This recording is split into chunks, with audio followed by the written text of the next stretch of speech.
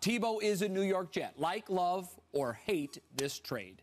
Stephen A. Smith, this is terrible for Mark Sanchez. Uh-oh. Book it. By no later than mid-season, Mark Sanchez will crumble under the pressure of having Tim Tebow waiting in the wings on the Jets sideline. And Tim Tebow will get his shot at being the starting quarterback of the New York Jets. And he will seize that opportunity just the way he seized it in Denver last season when he took over for Kyle Orton at 1-4. And all he'll do is win games. Tim Tebow has been set free. This is the best place Tebow could have landed. This is the Jets stealing Tim Tebow, who will change their life and give them a better shot at winning the first Super Bowl since Joe Namath.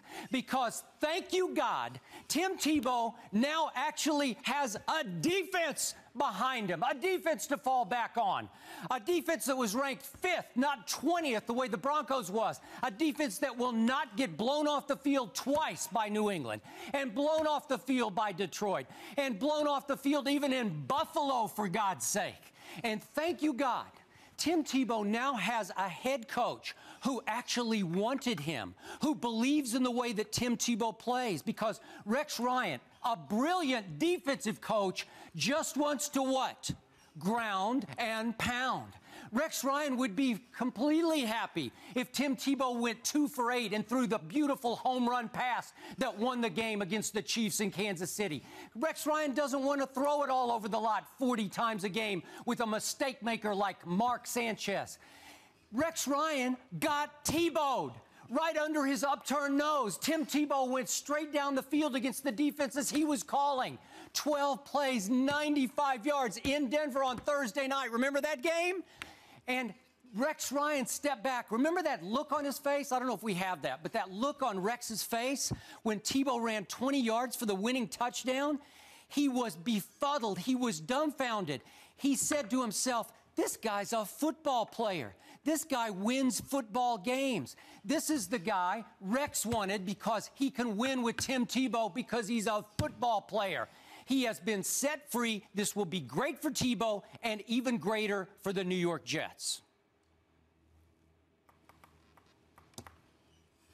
We're 5 minutes in. We've yet to hear one word from Stephen A. Smith. You're speechless. I got you. I can't believe this has happened. I can't believe this has happened. I can't believe that Tim Tebow is coming to Gotham City. I can't believe it. Well, despite Skip's proclamation, he'll be the starter. Mike Tannenbaum was just on with Mike, and Mike, he said, look, he's the Jets GM. He said clearly he's the backup quarterback. What does he have to say right now? Let me see this. Let me say this. Mike Tannenbaum is a complete waste of time. I think that he is a good executive. But in terms of interviewing on the air, I think he's somebody that should be banned from talking to the media. He has absolutely nothing to say ever. He never reveals anything. Well, he did say that Drew Stanton was brought in to be the number 2, but now he's the number 3. Listen, exactly. That's news. Everything that he says, trust me, the opposite is true. The man it's just a waste of time talking to him. What I will tell you is, Tim Tebow, to me, is not bad. He's god-awful. And the fact that the New York Jets would bring him into Gotham City is not only an exercise in cruelty towards Tim Tebow, because, my God, he's going to be exposed under the bubble of Gotham City, of New York, the bright lights of Broadway, and everything like that. Not to mention Sodom and Gomorrah, but I won't go there. What is going to happen is, or to me, rather, this solidifies, is a level of ineptitude, a level of futility that the New York Jets have enjoyed for over 40 years. This is the reason why they haven't been to the Super Bowl since Joe Namath took them there in 1968. This is the reason why they haven't won anything. This is the reason why they are second-tier status. And this is the reason why the New York Giants will always be the team in New York. The New York Jets franchise today, I'm not saying forevermore, I'm not saying for always, but today, they are an absolute joke. They are a complete waste of my time. Because to bring in Tim Tebow, you have told me that you are more interested in a sideshow than anything like that. It's a sideshow. It's a gimmick. That's what it is. You and your followers. It's almost like having 5 million Twitter followers. Well, you know what? You know, I look at it and I think about Kim Kardashian. You know what I mean? Other than the fact that she is fine. But the point is, she does have about 7 million followers. You know, that has something to do with her having her own reality show. That has something to do with her having a perfume line, clothing line, or whatever the case may be. And that's the same thing with Tim Tebow. Do you have substance, acting ability, dancing ability, singing ability? No. In Tim Tebow's case, do you have football ability? No. Not as a quarterback. Time out. Hold on. I let you speak for 5 minutes. I know. I let you speak for 5 minutes. But you can't get away with Kim Kardashian. Excuse me. You cannot get away with that. She is fine. Did she go 8-5 last year with 14 touchdowns, 6 interceptions? Some would say if you're looking at the category that I'm looking at, she's 12-0. But what I'm trying to say to you is this. The fact is when you look at Tim Tebow as a quarterback, not as a football player, I didn't mean to say that, not as a football player, specifically as a throwing quarterback, it's a waste of time. Then when you take into account the fact that they were supposed to be protecting Mark Sanchez, that we're supposed to be shielding him and nurturing him and allowing him to grow, clearly that was all bogus now. Because we all know. All know. You're right. We all know the second this dude throws a couple of incompletions, you're going to have people clamoring for Tim Tebow. It is a complete joke. It is not worthy of an NFL, you know, I'm talking about a football storyline, but the point is it's the biggest thing going today because the New York Jets have reduced themselves to sideshow status, and whatever they get from this day forward, they will deserve because they brought this on themselves just like I brought this on myself. This is a very depressing day for me. I just must. Okay, you know what you also brought on yourself? What? Just a few days ago on ESPNNewYork.com. Well, it ran on full.com. You wrote a column saying that the New York Jets were foolish to extend Mark Sanchez because you don't buy Mark Sanchez. I agree. Okay, so what's the problem here? Well, they had an opportunity and they seized the opportunity. I must admit to you, I don't think you're understanding the magnitude of what I'm trying to say. As much as I think, and don't get me wrong, I don't think that Sanchez lacks an ability per se. I just think he is what he is. And my point was... And not a fit for the Jets. Well, no. It's not that he's not a fit for the Jets. It's just that to afford him the contract extension just because you were talking to Peyton Manning, my column was about, wait a minute, this dude still has stuff to prove. Why are you pacifying him? Right. Why are you coddling him? Yeah. That's what my column was about. But even saying that, understand, to me, Mark Sanchez is almost Joe Montana compared to Tim Tebow. That's how I feel about it. So to me, it's like this. I never in my wildest dreams, you got me here, Skip. You got me here. I never in my wildest dreams, Joker, with that Joker look on your face right there. I never in my wildest dreams imagine that the day. Well, I thought Tim Tebow would land someplace. I thought somebody like Jacksonville would be stupid enough to sit there and bring him on board and say, hey, it's a starting job. I never dreamed in my wildest dreams that this man would end up in New York. New York? Gotham City? Yes, it's Sodom and Gomorrah. New York? I mean, how could you do this? My turn. How could you do this? My turn. Go ahead. Tim Tebow belongs in New York City. Why? Because he will light up to the stage that has the brightest spotlight because no player in the history of sports has been under a hotter, brighter spotlight since he was in about 9th grade than this guy has. LeBron was in there, but I think Tim, just because he plays the sport of football, has gotten more intense exposure, more scrutiny, more criticism, Not I high dare school say. than LeBron. I don't know. No. I don't know. Tim Tebow I was hearing... Coming out of high school, LeBron was the truth, and the first game Hey, I was... We dropped 25 points. We knew he was I was the real deal. hearing He was about on the map in the 9th grade. I was hearing about Tim Tebow in 9th grade. Not like we heard about LeBron. Okay, but nothing football, like that. Scrutiny, intensity, criticism has no one outside of Tim Tebow has experienced that and handled it better than Tim Tebow has. He will light up to the New York But media. let's be fair. No one with Tim Tebow's skill set has ever been hyped as much. Usually people... Hold on. Usually people, I know it is national championship, I know it's stats. No, two of them. With the Denver, but the first one, I mean, listen. But he participated. Yeah, he participated. What I'm saying to you is that usually when you get that kind of hype, you are a superstar. There are no questions about your skill set. So the fact that Tim Tebow got scrutiny is because he had people bloviating about him as if he was the second coming when they knew his skills were marginal. That's the difference. Wait. Let's be fair. Who beat Sam Bradford in the fourth quarter of the national championship? No. That's not where we're going here. We're talking eye test individual skills. I'm not questioning any. I have never questioned Tim Tebow's accomplishments. What I am saying to you is that the eye test, when you look at his skill sets, you don't compare him to Sam Bradford. You don't compare him to Cam Newton. You don't compare him to a lot of dudes. Now, his record, in terms of his accomplishments, that's a different story. But in terms of his skill, nobody with those level of marginal skills has ever been that hyped. That is a fact. You cannot dispute that. Okay. All right. So let's go to Sodom and Gomorrah here. Oh. I must say, just for the record, I do go to church every Sunday right in the middle of Manhattan. Yeah. So there are churches there, believe it or not. You go and Christian Cultural Center, Flatbush Avenue, Brooklyn. There you go. Absolutely, all the time. In the New York area, for sure. And what bigger and better stage for Tim Tebow to spread the word, I mean the word of God, than New York City, the biggest apple. Seriously, that's where you're going to go. I'm going there. You can, and there's no debate in that. I'm not disputing anything you're saying there. You're absolutely right. Jesus associated with the sinners, right? That's where he wanted to go. You don't think Tebow says, thank you, God, for but now you're taking it away from the football, Okay, he did. He went to Sodom and Gomorrah. I know. He's right. He went there again, though. Skip is right, because that's exactly what I was saying, and we don't disagree there. I completely agree with you. I think that's one of the biggest reasons Tim Tebow is excited, and if the reports are true that he actually wanted to come to New York ahead of going back home to Jacksonville, because, again, he is on the record saying that he is about saving souls. So if you're talking about Jacksonville or New York City, I agree. I think it's safe to say that New York City needs a hell of a lot more soul searching than Jacksonville, just because of size alone.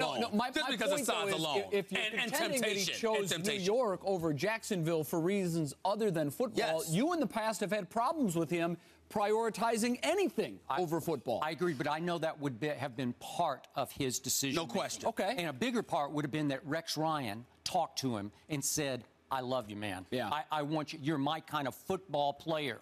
And again, back to, New York is going to love this guy. You know New York City. I lived there. You grew up there.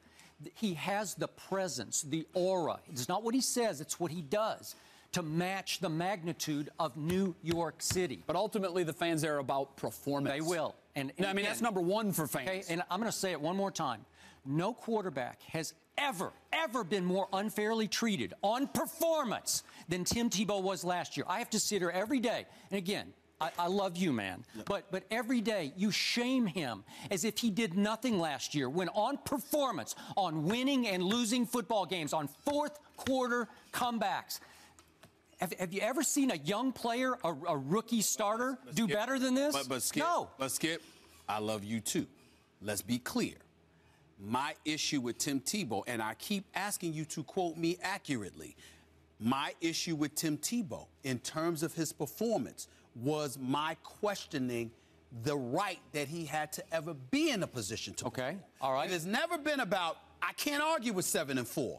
I can't argue with 8-5. I can't argue with taking over a team 1-4. I can't argue what he did to my Pittsburgh Steelers. I can't argue what he did to the Chicago Bears. I can't argue about what he did to the Jets on Thursday night with the 95-yard drive that made me want to throw up. I can't argue with any of that. What I can argue is when you tell me, when you, his biggest supporter, his biggest fan, comes out on the record, Steven, he's not a great practice player.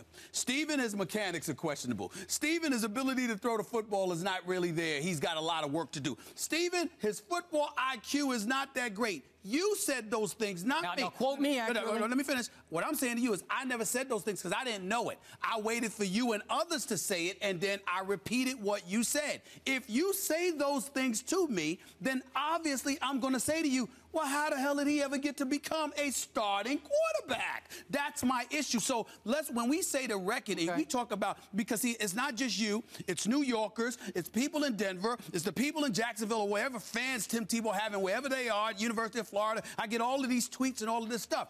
I don't mind being held accountable for what I say and what I honestly feel. What I mind is when it's shifted, all right, and it's misconstrued. I have never questioned those things you pointed out. What I have said was, how are you in that position if those deficiencies are even what your fans say about you? That's me. Because he was in the position because Josh McDaniels was shrewd enough to look at the tape in college, to look at the achievements and say, hey, you guys are all nuts. I'm not talking about him being drafted. I'm not talking about him. He got drafted in the first round. You had to get the opportunity. But I'm not questioning that. I'm saying that once he was in camp, you constantly told us he was demoted to fourth string. Okay, but wait a second. Last year, at the end of the year, after Josh got fired, Tebow got to play 3 real NFL games. Yeah. And he was really good. And I kept saying every day, did you see Tebow? And nobody did because nobody cared yet. I said, he can play. He showed you in the black hole against their arch rival against Oakland. He beat Houston with a second-half comeback. Matt Schaub and the Texans, he beat them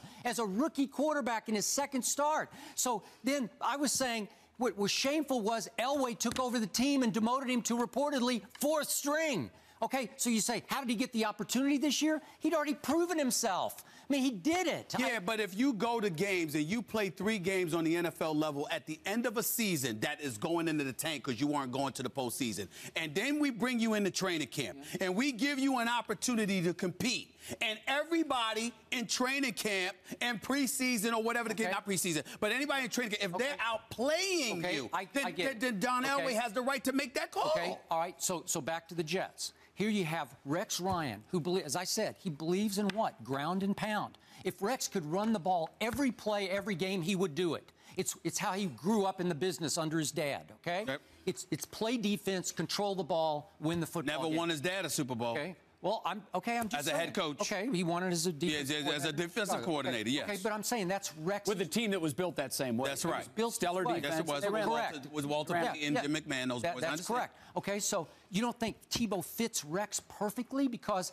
what did Tebow do for the Broncos last year? Glad you asked that question. No dispute there from a football perspective. Here's where your problem is. You have been on this set, and you have talked about Rex Ryan. I know I'm a fan of Rex Ryan, but we're not a fan of everything he does. No. You have pointed out how Rex Ryan sometimes resembles a caricature of himself. Off the field. That's right, and he's become a sideshow. Well, not just off the field. I'm talking about press conferences, post-game conferences, just some of the stuff going out of his mouth. So the Jets grabbed the attention of New York City even before they made it to 2 AFC Championship games because of Rex Ryan's mouth and because of the kind of atmosphere that he created. You have been on this set, and you have acknowledged that the dysfunctionality that existed within the Jets locker room, he had a lot to do with because he let a bunch of renegades. He turned them basically into a bunch of renegades, and it became problematic and too much for him. Now you got Tim Tebow. Okay, so what I'm saying is Tim Tebow's personality is not like those guys, but the problem is that he in and of himself is a sideshow because of the attention he brings, and he's already got teammates tweeting about why is he here. It's a problem. You know why? It's a problem. Rex lets the inmates run his asylum. He's a player's coach. But that hasn't worked so far. Guess what? Who's the leader of the football team? What's the leadership position? Can your leader be a backup quarterback, though? Okay, the starting quarterback can be. Are you telling me when he seizes control, Tim Tebow will seize control of this locker room. He will turn it around. I just got one question. Are you going to sit up here on national television? Yes. And tell me that Tim Tebow, this young boy, is going to walk into the locker room in Gotham City with a bunch of men and basically change the whole culture of the Jets locker room? It will happen by midseason when he seizes the starting job. He has to be the starter to do this. Right. But once he does, because they all know in their heart of hearts, Mark Sanchez is a mistake maker. Tim Tebow is a playmaker. What did Sanchez do in the game at Denver on Thursday night? He threw the pick six that got Denver back in the game. Okay? I just want to look at the control room for your first take. I need you to record that. You constantly protect him. You sit up there, you coddle him the way that everybody coddles Tim Tebow. You coddle Skip Tebow. Don't lose this tape. Save it. Save it today, okay? And don't lose it because, excuse me, I'm going to be calling for it, God willing. I'm going to be calling for it in a few months. Do not lose this tape. Tim Tebow's going to take over the New York Jets. All right, he's going to very good. You heard it here first. He's going to take over their locker room. He's going to do it. Please save this Book tape. it. Because it will become deja voodoo for Stephen A. Smith. This will be his worst nightmare ongoing week after week after week. I will confess, if Tim Tebow does in New York what he did in Denver over that 7 to 8 game stretch, I don't know what I'm going to do. You know what will happen? You won't come in to work. You know what will happen? I don't know what I'm You know what? They will rename Times Square Tim Square. Tebow. How about that? No, it would be Tebow. No, Tim Square.